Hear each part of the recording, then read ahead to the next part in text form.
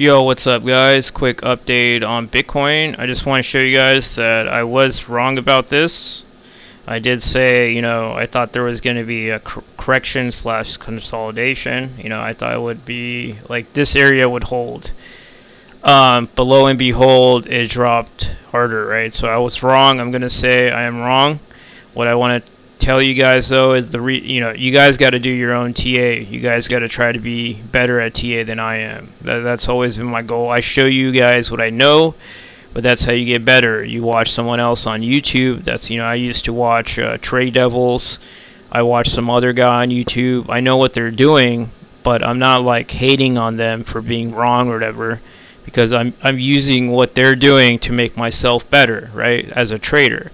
Now I look at these charts 24/7, so if you don't do that, maybe you're not going to be able to, but I still want you guys to try to be better at TA than I am. And one of the things I want to show you guys is that I never ever chart low market cap coins. I do that for a reason, right?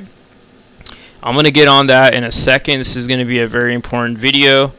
If you're wondering what's happening with Bitcoin right now, okay, so what I'm going to show you guys is just don't panic, guys. Like, I think most of you guys at this point that at least watch me, you guys are not like Bitcoin whales, right? You guys are all in altcoins, right? So you're looking at this going, wow, what if this breaks down? My altcoins are all going to go like drop 80%, right? That's what most people are worried about. I want to tell you guys, don't panic. For the vast majority of people, I don't think anyone's holding all BTC at this point, but it dropped 6%. You know what I mean? Which is, if you are, it's not that much of a pain, right? Unless you're like a whale, right? So I am going to be wrong about this type of stuff, and I'm telling you guys that you guys need to be better traders than me. But the thing is, though, that this still looks pretty good, guys. We're at massive support on the volume profile. What I want to tell you guys: pay attention to open interest and pay attention to funding right now. Because what's going on right now, this is deleveraging before we lift off. It's clearly what's going on. Now you could say that's speculation, right? And yeah, it is speculation based on my experience with trading for 10 years and looking at charts 24/7 and my IQ and everything. That's speculation, right? So you got to make your own assumptions whether what I'm saying is BS or not. But, based on what I'm seeing, this is just deleveraging before we lift off. Now, to say exactly what's going to happen is pretty much impossible, and I'm going to be wrong, and I'm going to tell you guys straight up, I'm going to be wrong. You need to be better at TA than I am. That's my goal. This is TA education. I don't chart low market cap coins. I'm not a Ponzi schemer or anything, and I'm going to get to that in a second. I think it's important for you guys to realize how crypto works, and how there are bad actors that may not be aware of it. What happens is that greed takes over, right? So we're looking at this going, what's going on? BTC always bounces, guys, especially when it gets to mass support, so don't panic. Nothing goes straight down. I think at least we're going to get a bounce up like that, right? So if you just look at, let's, add some scripts here. This is on low time frame, but it does a nice, we'll just add these two as well. Right, so as you can see, we are at massive support. We did fall below a POC here, but there is more volume cluster right here, and we are at the bottom of the range. So first things first, I am expecting a bounce. Plus, we are clearly oversold. You guys could do this yourself, so don't panic. Why? Number one, Bitcoin is very technical. Once you're aware of that, it always bounces at massive support, especially once that confluent resistances or supports. So this is going to bounce. We got to see what kind of bounce we get. Now, this is probably going to be some kind of ABC at this point, and I was wrong. I said it likes to alternate between the 236 and the 618. It really just comes down to, in my opinion, deleveraging, right? So if you go here and you look at this, right? So now it looks like 618 is the target where there is massive support here, right? So I would be expecting, something like that down to the 618. That's kind of what I'm thinking right now. So if we go up on the higher time frames, what I want to show you guys, this kind of confirms that we are at support. This is medium time frame. 1 day is kind of similar. We got that massive support area right here. This kind of still looks like an accumulation pattern, squeezes tight. I'm going to get to some other stuff in a second that I think you guys will find interesting. I want to show you guys that the 3 day higher time frames is still at a 9T.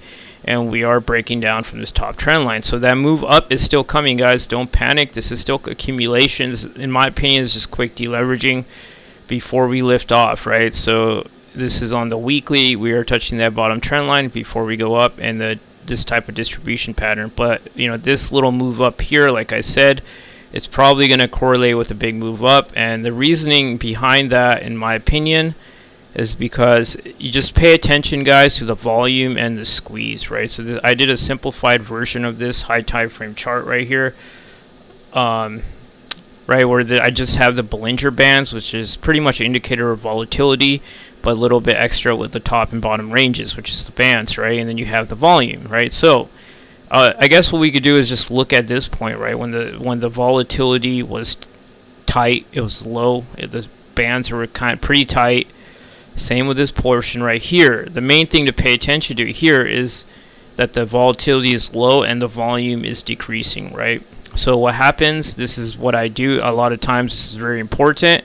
When the volume is decreasing, what we know, and I say this over and over again, that the volume is going to start increasing, right? And the volatility is going to come, right?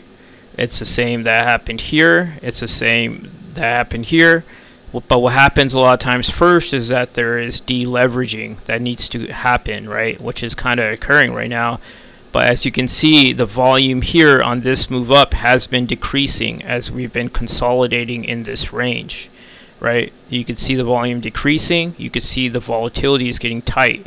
So what we can deduce from that is that volume is going to come, and the volatility is going to come, right? And then the next thing you could see here, that this is an accumulation pattern from the bottom of the range in an ascending triangle type thing. So clearly, once this deleveraging is complete, we are going to go up for this move up. So stop panicking, guys. The main thing to, you know, I mean, you guys are probably not panicking. I'm just saying that sometimes it feels like people are panicking. Just keep an eye on right now. The most important thing is the open interest and the funding and any type of data like that you could get from derivatives is really important right now, because once that deleveraging is complete, you know, this is going to play out where that volume comes and the volatility comes. Most likely it's going to correlate with that move going up. Okay, I want to point that out. So you know, right now we are at a massive support, and that's just something we have to pay attention to, right? So I want to get that out of the way. You know, in the short term, I'll keep this updated. You know, these are straight red candles. We're probably going to get some kind of bounce.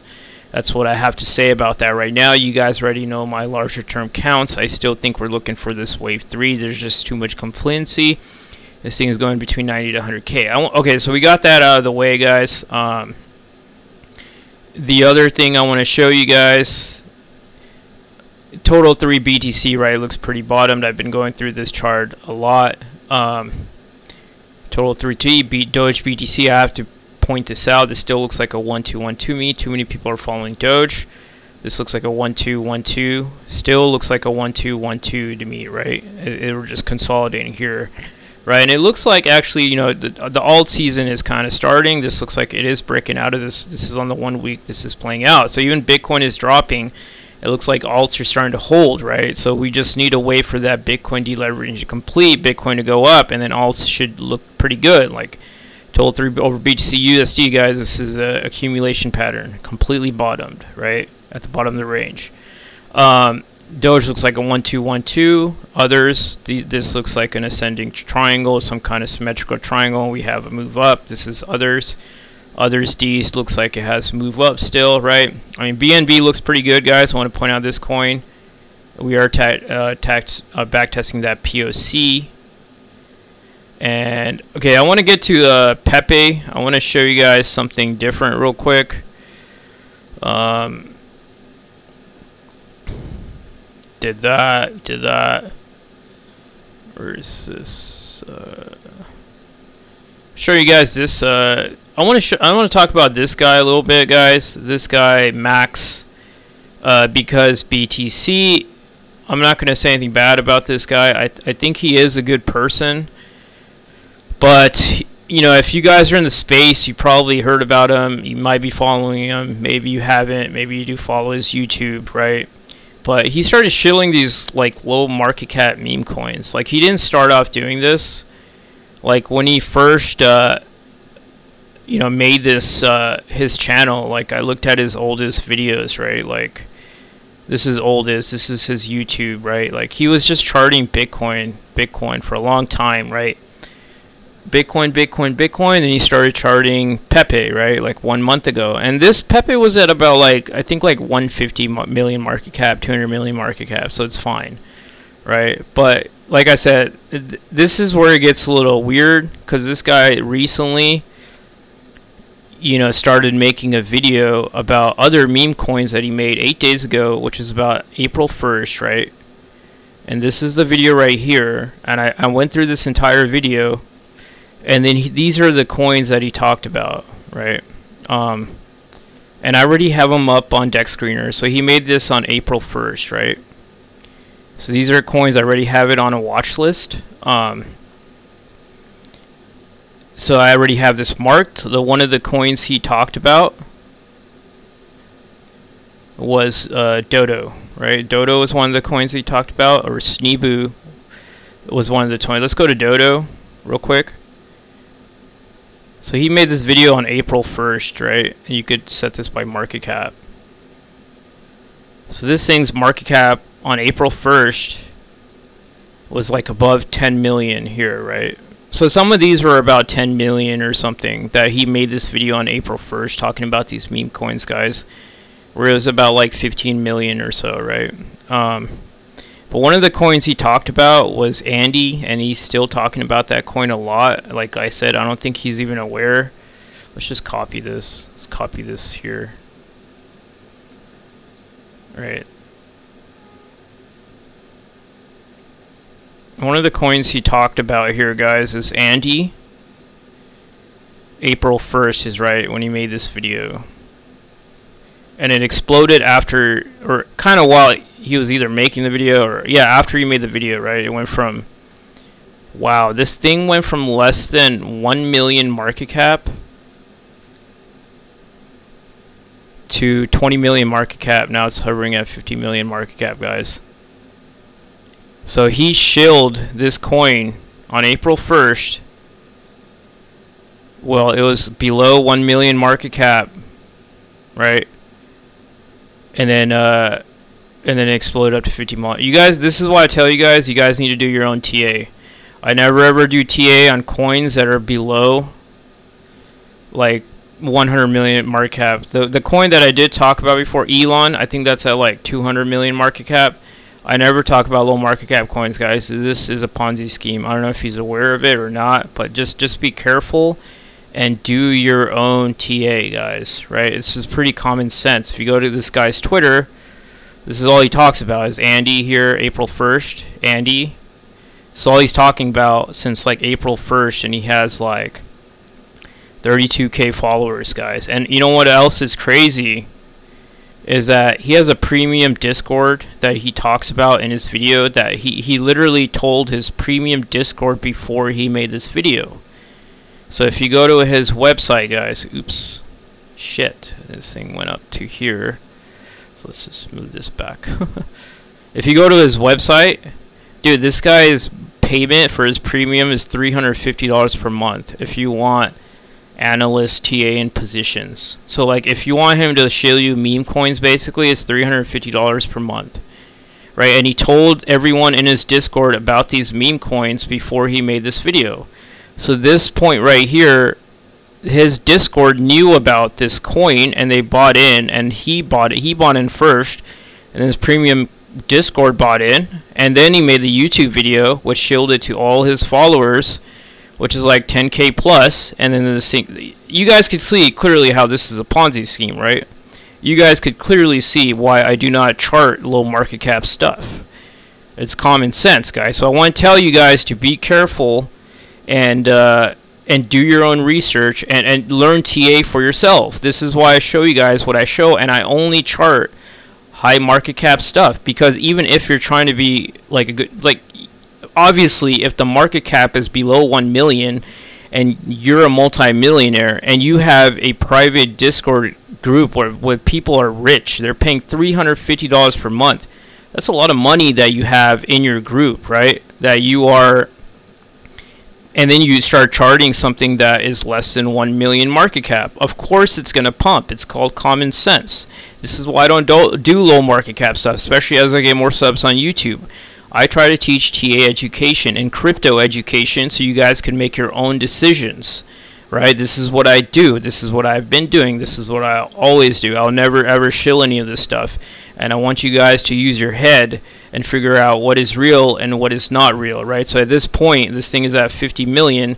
I mean, you could still chart it. I'm still not going to chart this thing because the market cap is still too low for me to chart, in my opinion. I like to chart only things that are above 100 million or 200 million market cap, guys. I do that on purpose, especially as I get bigger on social media.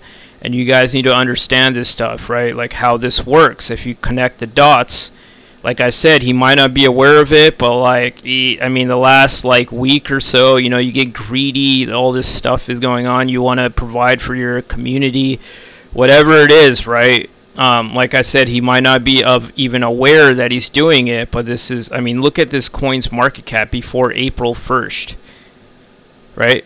April 1st, this thing's market cap was at less than 1 million. He made the video, he told his Discord group, and then his Discord group, if they put in a lot of money, they made a lot of money. The people that got in, saw the YouTube early, they made a lot of money. And now these are considered bag holders. Now, you know, we are in the early stages of a bull market. You know, it does, altcoins do look good, right? And it looks like these guys are probably going to hold. And this guy thinks that Bitcoin is going to go to like crazy amounts, right? Because he's doing like, in my opinion, basic TA on like past patterns as he's depicting into future patterns, right? Which I think that, you know, like PEPE, I don't think it's going to go to crazy amounts, guys. Like what I'm looking at PEPE right now is a 2x. So that's why I just want to tell you guys, the main thing, the most important thing to do is to learn TA for yourself and understand how Bitcoin works and where Bitcoin is going. So if you guys understand that, then you guys can front run people like this.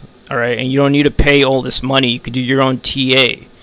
All right, that's what you guys need to realize. I'm not going down with a ship like that, scamming good people like that for money. So I hope this video was informative, guys. I got to give you guys my honest thoughts on the crypto market. Be careful. Do your own TA. Use your head, guys. What's real or what's not? Tupac. Look this up, guys, on Google. Don't support the phony, support the real. Look that up on YouTube, guys. Thank you for watching. Thank you.